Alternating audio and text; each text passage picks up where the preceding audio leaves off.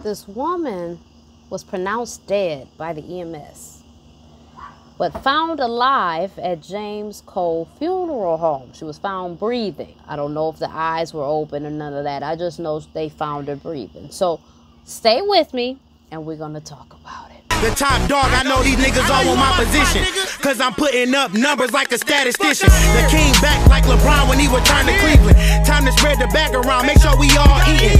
Heard some niggas think they got us, guess we all even.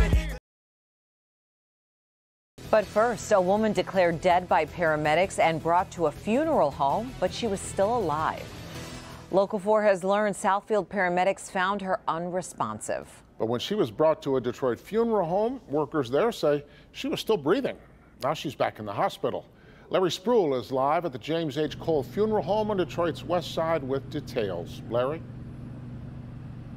Well, Stephen Sander, this story is really hard to believe, but here's what we know. Earlier today, a Southfield woman was declared dead by Southfield Fire and Emergency crews. Later on today, she was brought here to the Cole Funeral Home. And tonight, she's alive. Let's go through the details. Sunday night, Local 4 is learning what happened to a 20-year-old woman inside a Southfield home. Local 4 sources tell us the woman was in cardiac arrest inside her home in Southfield. The family calls 911. Southfield Fire responds. Southfield Fire sent me this statement. It says, in part, at 7:34 a.m. on August 23rd, Southfield Fire Department paramedics arrived at a home in Southfield on a call for an unresponsive female. When paramedics arrived, they found a 20-year-old who was not breathing. The paramedics performed CPR and other life-reviving methods for 30 minutes. Given medical readings and the condition of the patient, it was determined at that time that she did not have signs of life. Sources with knowledge of this investigation tell us Southfield police allegedly saw her move and breathe. They called the fire crews back, but fire crews claimed those were the side effects of the medication given to her. Several sources say the female was picked up and transported to James H. Cole Funeral Home in Detroit on Schaefer between 11:30 and noon on Sunday. That's when employees at the funeral home claimed that she was still breathing. They called EMS. Emergency crews found her very much alive and drove her to the hospital. And Southfield Fire continued on with that statement. It says also that because there was no indication of foul play, as per standard operating procedure, the Oakland County Medical Examiner's Office was contacted and given the medical data. The patient was again determined to have expired, and the body was released directly to the family to make arrangements with the funeral home of their choosing. We'll continue to follow this story and bring you the latest. We are live on Detroit's west side tonight. Larry Spruill, Local 4. All right. Thank you, Larry. I don't find that to be abnormal or strange. Things happen. It's just as simple as that. And this young lady probably is meant to live. We don't know what's going to be the outcome, but the point was she was found breathing at the funeral home. We don't know why she was found unresponsive at home, but we do know now she is breathing. So that doesn't surprise me.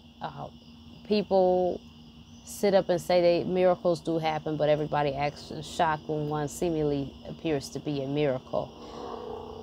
I don't know if this is a miracle, but I do feel like if she makes it out of this, she was meant to live. You know what I'm saying? It wasn't her time.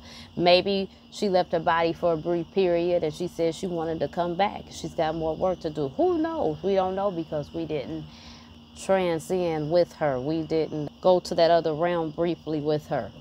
So it could be a litany of things going on in the background, but if she does continue to breathe and live on, thank God for that.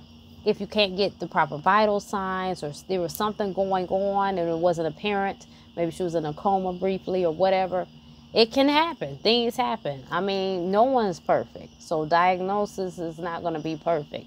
This is why they have all type of insurance, because mistakes will happen.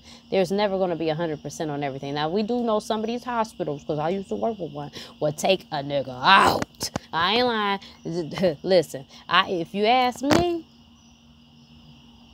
you know, I know y'all hate conspiracy theorists, but I think these hospitals be in on the harvesting, and I think, I can't prove it. I'm not saying that's fact. It's just a thought. That's all. But in this case, I hope she makes it, and I hope everything's all right. I know the family's hopeful. God bless them, and God bless her. All right, y'all. Make sure you like the video.